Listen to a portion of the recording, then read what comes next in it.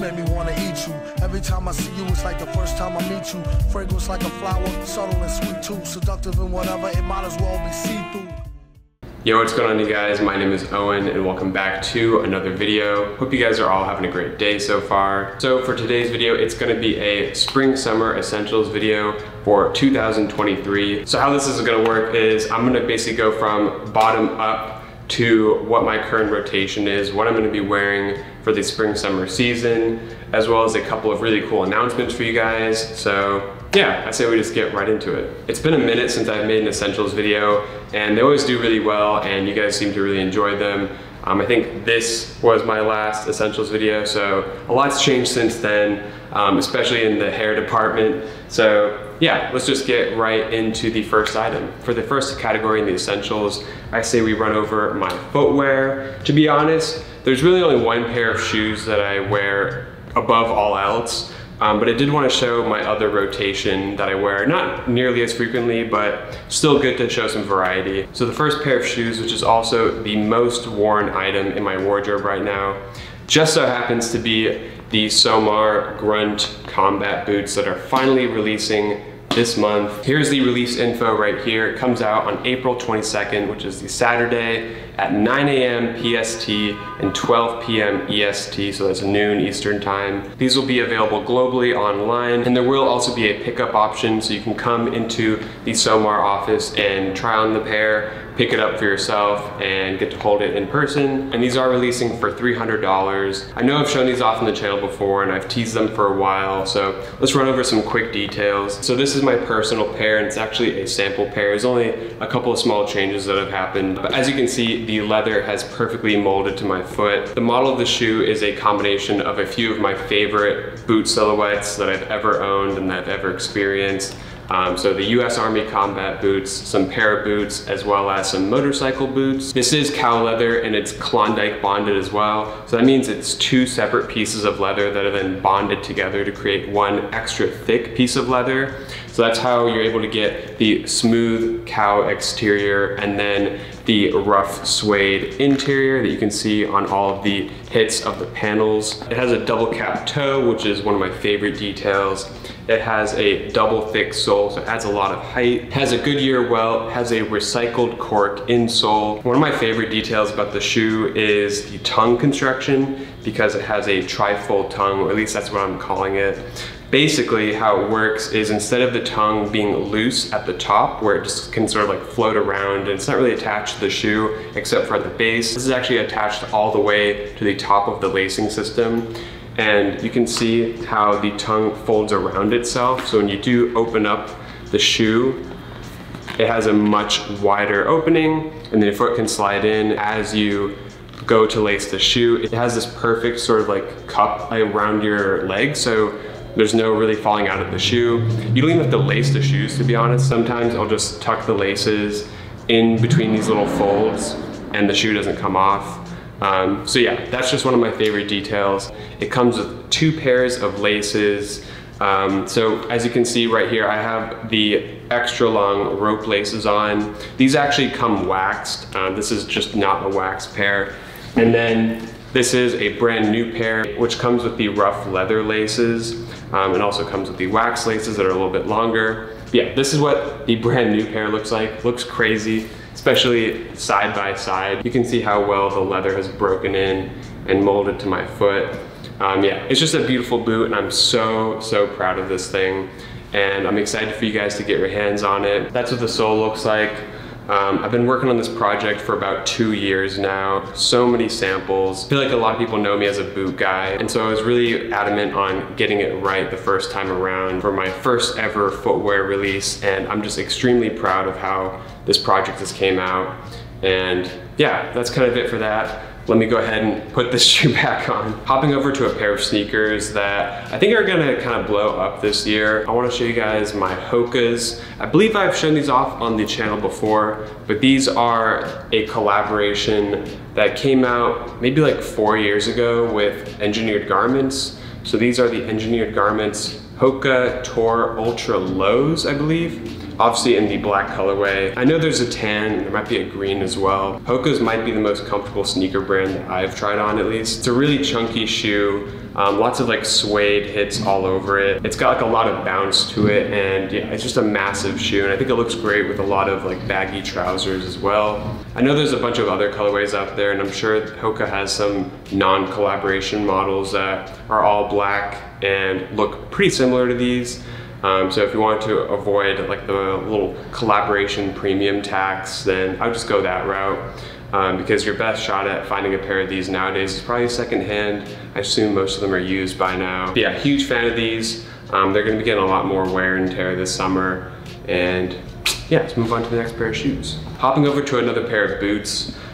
These are my go-to cowboy boots. These are some vintage ostrich leather cowboy boots that I got secondhand, obviously. I think I got these off of Etsy or eBay for a fantastic price. They have this really nice pointed toe, and they also have a straight heel on the back. For me, at least personally, I don't like a Cuban heel on a cowboy boot. I think it just doesn't look good on me. So yeah, I love that straight heel on the back, and then the ostrich leather has just like tons of polka dots all over it.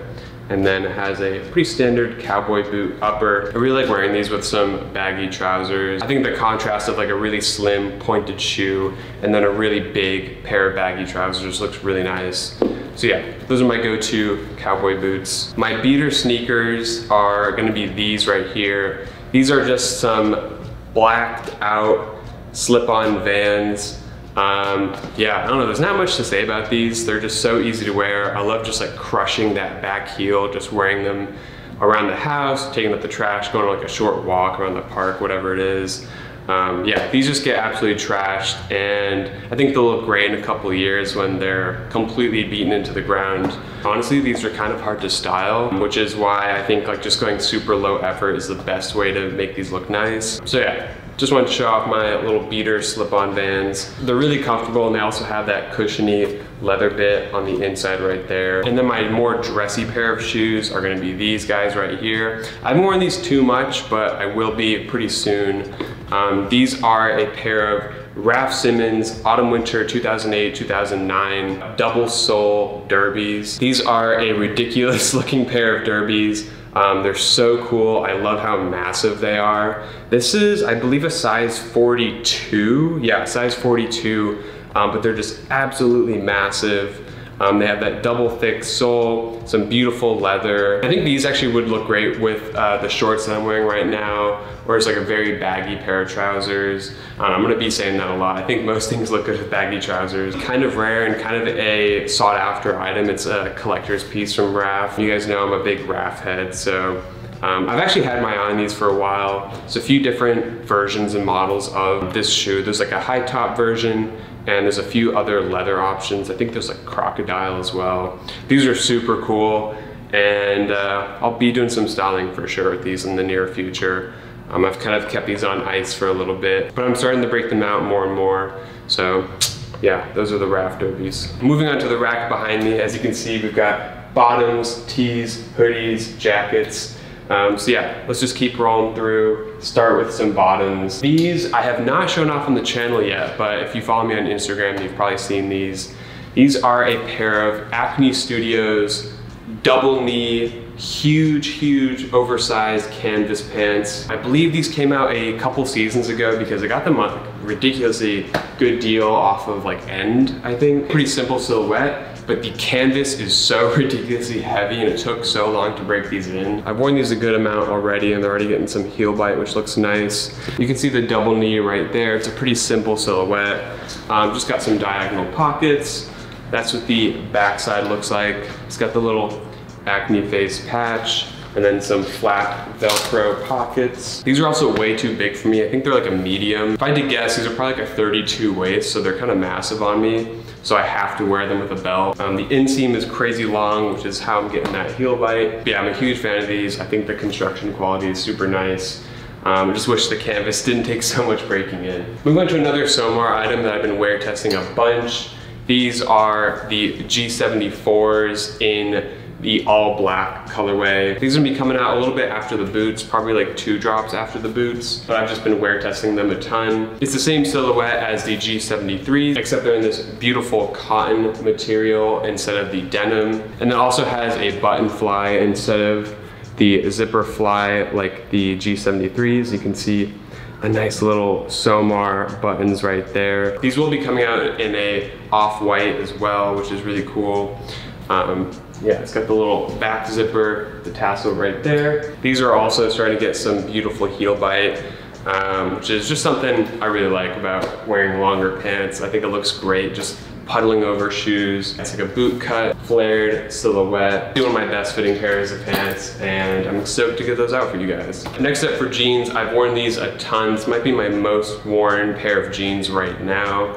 These are the Acne Studios 2021 M jeans. When I showed these off on the channel, I had a bigger size. I think I had the 32 by 34, but I did a size swap. I secured a 30 by 32, which fits me way, way better. These are basically just a really wide cut pair of sort of like a dark gray, light black pair of jeans. With tons of like pink stitching detail all over it. You can see some of the pink thread on the back. And then it also has a pink selvage on the inside, which is just like a nice little detail. Has the little black Acne Studios patch. These fit me amazing. I wear them maybe like 4 days out of the week. The denim is very, very soft, so they're pretty easy to throw on. This pair of jeans I also haven't shown off on the channel yet. These are a pair of Helmut Lang, I think spring summer 99, coated black jeans. These are coated in wax, and I've had these tailored to a very specific fit. Sort of like a slim straight instead of the more like wide cut fit that they were before. I've also had the waist taken in a little bit because I didn't want to get rid of these. They're just really massive on me. And I love the wax coating texture. Hopefully the cameras are doing it justice, but it looks beautiful. And I've also released the hem as well. These were worn in some of the Somar photography for the Grunt boots, so if you see the black jeans, it's probably these. The texture is just amazing on these, and I think they'll look really good after like another 100 wears when some of the wax is like starting to fall off. My go-to like straight black jeans that I've been wearing recently. This wouldn't be a spring summer video without showing off a pair of shorts. I'm not much of a shorts guy though, but I did find one pair of shorts I've been wearing a lot recently that felt like showing off to you guys. So let me go ahead and pan the camera down since I'm wearing them right now. These are the Dickies 13-inch work shorts. It's very similar to the 874, but cut off below the knee. I kind of like the look of the 13-inch. I was debating going for a shorter inseam, but I love how these look. It's mainly with shorts, I've just gone with like the standard like Rick Owens boxing shorts, but I think these actually fit really nice, and I love the functionality of them as well. It's got these standard Dickies style belt loops, 2 pockets up front. I've thrown some pins on right there. It's got one little back pocket right here, which is also different from the 874. It's got 2 back pockets and does have a pleated front, which I'm a huge fan of. It's sort of like a smarter pair of shorts, something that I'm still not entirely used to, but I'm a huge fan of it. Gonna be wearing it a ton this summer. And plus they're super cheap as well. You can probably find a used pair. I just got mine new because I want to break them in myself. So yeah, that's a pair of shorts. If you've been watching my videos for a while, you know I'm gonna show this thing off. This is the vintage Cradle of Filth t-shirt that I wear inside out pretty much every single day. This thing is completely falling apart.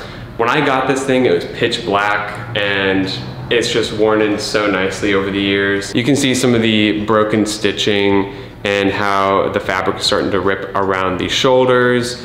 It's got some really nice holes up front as well. And yeah, this is just like my go-to t-shirt. I wish it was a little bit darker because now it's sort of like a gray. I pretty much wear it inside out because the graphic is very loud. So just gotta show that real quick. Something I've been using to layer a lot when it's a little bit chillier is this long sleeve right here. This is from my friend Kaido's brand, which is Fora Atelier. This is called the Burnout long sleeve, which basically has a sublimated print all over it of some tire marks that has like little logo hits with the Atelier logo. It's got a little 4x4 graphic right there as well. This thing layered underneath the t-shirt looks so good. I love that little pop of a graphic. For reference, this is a medium. I recommend just going true to size, and I think he still has some on his website. Very unique for my wardrobe, but it kind of fits right in. Moving on to some hoodies. I've got 2 hoodies to show you guys. First up, we have a beauty, something that you guys have been waiting for a while. It's gonna be coming out soon, probably the final sample that we're gonna do for the pre-production version. Very small changes are gonna happen from this one to the next one, but this is the Blight hoodie, named by you guys. A few months ago, I asked you guys to help name this thing, and whoever had a name that I chose is just gonna get a free one. So you know who you are. Whoever came up with Blight hoodie, you're gonna be getting a free one of these. It's a raglan sleeve hoodie with some oil staining and tons of distressing all over it. Has a little quarter zip moment. This is gonna change to a Somar zipper, and it's also gonna get some embroidery on this end part of the hood, and the seam's gonna cut short a little bit. This thing fits incredible. I love how this fits on me, and I love the wash on it as well. It's sort of like this in between like brown and gray. Another thing that's gonna change from this sample to the next is that the oil staining is gonna be a little bit less defined around the edges, and it's gonna be a little bit lighter in color. And I love having this quarter zip. I think it makes like the hood silhouette look so nice. French terry as well, super thick French terry. Let's move on to the next hoodie. Very similar vein, you guys know I love my distressed hoodies. This is a vintage hoodie that was distressed and then repaired by my good friend, Mr. Alex, the GOAT, over at Twofold. He's repaired it entirely with white thread, which is why it has this beautiful sort of like sashiko stitch method going on. And then it does have a little O right there, which is one of my favorite details. This thing fits incredible. I wish the hood was a tiny bit bigger, but that's kind of like the price you pay with vintage hoodies. A lot of them are just gonna have a tiny hood for some reason. The thing is just torn and tattered, looks stunning. It's so unique and one of a kind. Since it's a black hoodie, it's incredibly easy to throw on. The second to last category for the essentials are gonna be my jackets. I tried to keep the jacket section pretty slim, but it has been cold in LA recently, and for when it gets chilly in the nights, this is usually what I'm gonna throw on. And yeah, since it's been raining a ton in LA, it's actually been flooding in LA. My go-to and pretty much my only rain jacket is actually this one right here, which is a sample Somar jacket. This is called the Starro jacket, which is based off the road in Boston, if you guys know. I'm not gonna go into too much detail because this is just a first sample, but it does have a waterproof, double layered material, very similar to Gore-Tex without the Gore-Tex license. A super cropped, wide body silhouette with 4 pockets up front. It has 2 waterproof pockets up front and a waterproof front closure. Some small changes are gonna happen to those. Regular pockets up front as well, for some more ease of access. I love like the 4 pocket closure. I'm a huge fan of the functionality of it. It's got waterproof tape seams all over. It also has a waterproof pocket on the inside. So really coming after Arc'teryx. It has a turtleneck collar up front with the hood, of course. We are gonna be swapping this embroidery and getting rid of this, and then also adding the Somar logo embroidered on the hood, which will have a waterproof backing. Has some pull tabs up here, and then also has a toggle on the back. Thing just fits incredible. I got so many compliments on it when I was up in Portland. Just perfect for that weather. And yeah, I'll probably talk more about this in the future. This is probably gonna be coming out late summer. My go-to leather jacket at the moment has got to be this Vujade jacket. This was sent over to me by Ken a couple months ago, and I absolutely love this thing. It's such a smart looking jacket, and it fits me amazing. Yeah, the quality of the leather and the quality of the construction, everything is fantastic. I love how cropped it is, and I also love how long the sleeves are. You guys can see how exaggerated of a silhouette that is. It's got 2 pockets on it which ride very high. And then it's got like a double zipped closure, so you can unzip it from the bottom, unzip it from the top. That's what the backside looks like. This is one of my more dressy jackets, I guess. If you want to see a full breakdown of the collection, go check out one of my previous videos. I'll have that right there. And then another one of my most worn jackets at the moment has got to be this guy. This is my Raf Simons Autumn Winter 04-05 Waves dual zip moto jacket. I've got many different versions of this jacket. It's my favorite silhouette from Raf Simons. This happens to be my favorite of all of them. Essentially, it's like a turtleneck style bomber. This version has ribbed cuffs and a ribbed bottom hem. It has a quarter zip up top, turtleneck style, and then the full zip, like the main closure, goes diagonally across the body. And on the zipper, I did add my own little tassel. And this just got 2 pockets up front. It's sort of like a moleskin style cotton. It's like a vintage cotton. And it's already starting to fade beautifully. A stunning, stunning jacket, and I am just so happy to have it in my collection. And yeah, let's move on to some accessories, and then that'll be it for the video. So the first accessory actually is gonna be this belt. You guys have seen me talk about it before. It was probably in my last accessories video. This is the Somar metal alloy decal belt. You guys can see it's going through the Dickies belt loops right now. I think it's just my everyday. Most of my trousers are too big for me, so I have to belt them up anyways. I love the little hit of the metal logo right there peeking out, especially if I'm wearing a more cropped tee. Just getting like a glimpse of that logo just looks so good. I'm a huge fan of that. And then also for some quick accessories, the hat that I've been wearing a ton recently has been this little guy right here. I've had this for a couple of years now, I think. This is the Jacob Hetzer Dark Cap, I want to say it's called. This is in the black colorway. He's done a few different colorways. Fits pretty good. I think the fit's also changed a lot for each one. At least that's what I've noticed, but this version easily fits the best. I do have the light green one, and it doesn't fit nearly as good as this one. I'm not sure exactly what's changed. That's my go-to hat at the moment. And then for some sunglasses, I have 2 pairs of sunglasses to show you guys. They're not entirely new or anything, but first up are these Oakleys that I had custom made. I'm not sure exactly which model it is, but you can go on the Oakley website and do a little customizing for yourself. Without the hat, that's what they look like on. I think they look pretty good. They fit my head shape. I actually really like that sporty look that they offer. Sometimes I'll just wear them like that if I don't feel like wearing them on my head. And because they're curved, they actually sit way better that way. So yeah, those are the Oakleys. And then for another pair of sunglasses, I have these right here. These are the Jacob Hetzer like steel sunglasses, titanium sunglasses. I'm not sure what they're called. These also released, I think, a couple of years ago. They have sort of like a green lens. That's what they look like on. More of like a smarter silhouette compared to the Oakleys. It's sunny outside and I want to go for a less sporty look. This is usually what I'll wear. And yeah, that is going to conclude the video. Thank you guys so much for watching. I really do appreciate it. Once again, to do a quick recap, the Grunt boots are going to be coming out April 22nd, 9 a.m. PST, 12 p.m. EST globally.